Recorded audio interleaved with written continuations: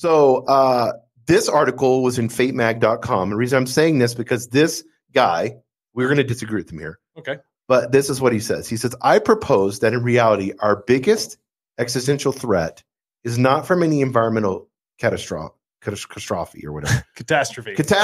What the fuck?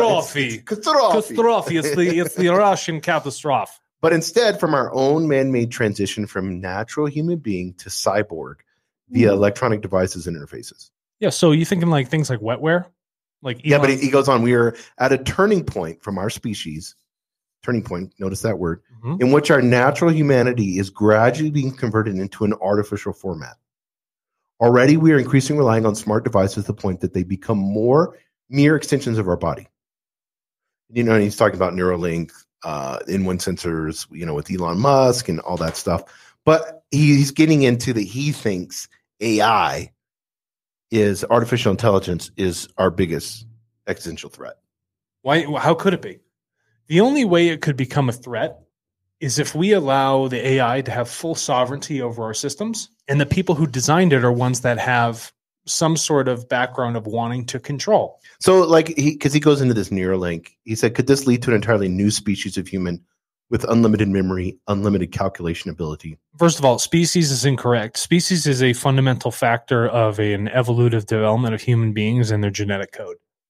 Just because I'm throwing electronic signals that are artificial from the outside, essentially synthesizing my body, does not create a new species. It's just altering the way that species chooses to exist. Do you think that it would alter evolution? So, like in the sense, do you think 10 kids from then, as that technology evolves, how much will it biologically take over? I actually think our thought process. I'm glad you asked. I actually think it's going to inhibit it. I think it'll become lazy and reliant. Because you're not writing. So it'd just be like a blob. It'd be different if it was like everybody knew how to enhance their algorithms. Okay. And if I'm having an interaction with this thing, I can tell it the interactions I want. But if it's a predefined algorithm by some sort of outside party telling me how I should develop, now I'm doing something totally Yeah. Could you imagine like Pepsi, Frito-Lay? Yeah. Being in charge of like, you need to go. You need to go buy more chips. Yeah, exactly. Right now. Soda. Yeah, more soda. Marlboro's like, you need to smoke more. Yeah. Now people are paying for ad space on your Neuralink. Yeah, that's going to happen. Yeah. He says, will these technological advances change the format of our lives, or more fundamentally, the format of our being? No, it can't change the format of our being. What it does is it makes people more lazy and less evolutive. Why? Because your reliance then goes to something on the outside in the material rather than your internal evolution on the inside. Right. What is that one thing? You know, all those movies you see where people are like in a prison camp or something, like the one thing they can't take from you is your mind. Right? Right. So what happened when you start handing over synapses in the material format? Do you think these systems, I'm going to use an example with Turtle, and I'm going to get kind of like businessy real quick. So it's interesting. So I'm running ads. Well, no, let's use HDL. Let's talk about HDL. Sure. So I'm running some HDL ads to bring awareness to people. The AI generated images do 10 times better than any other image I run through there. Sure. I wonder, is the computer recognizing that an AI made that image?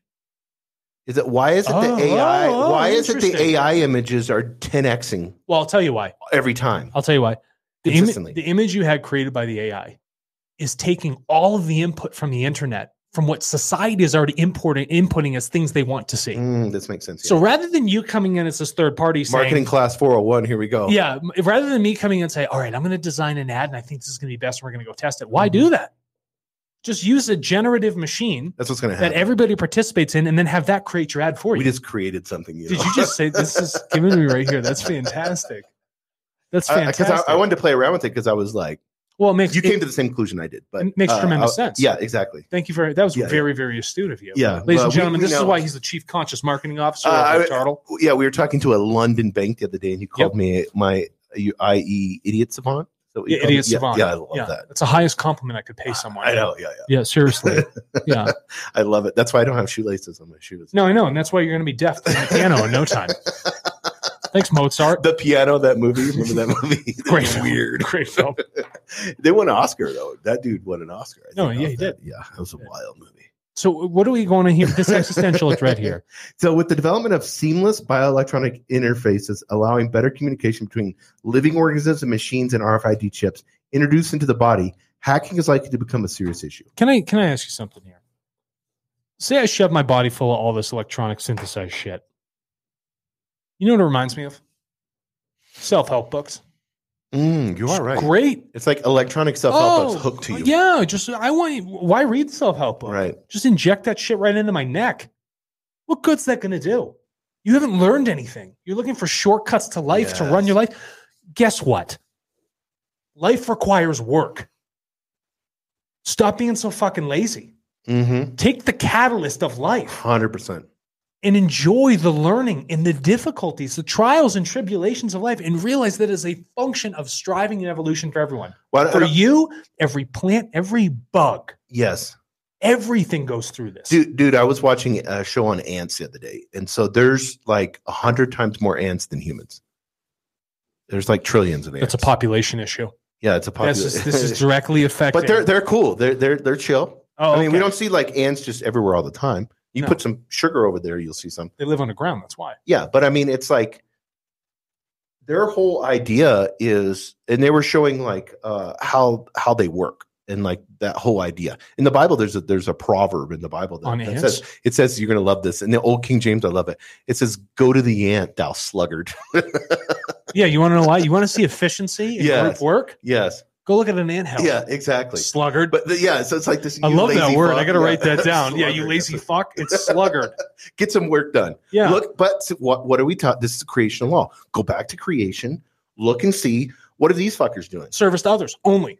That's all it is. Yeah. Oh, what do? They have the land in front of them. And that's what they get to use. And they were showing like how efficient. And honeybees are the same way. We've talked about honeybees before, but ants, it's like how efficient they are, and they have to learn. They have to work in the nursery and help the queen out. And then as they get older, then they do more tasks and they develop sensors and stuff like that. Oh, and somebody has an input. What am I going to do? Share with the rest of the group. Yeah. Oh, what a fantastic little social memory complex going on. Yeah, and they have like emotions and all kinds of shit. People don't realize how complex creation is. We screw the AI, just make supersized ants. Comes to your construction. Put wetware inside an ant. Go have the thing build a building for you. Well, I think a lot of people don't understand this either. Just our sight. From what the universe is, the dark matter, everything that we have in our sight. And I was listening to a physicist say this a couple months ago.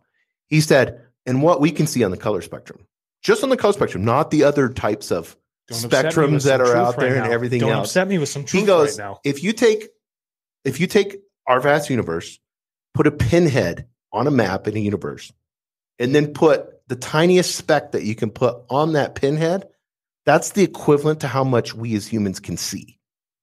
He goes, we're basically blind.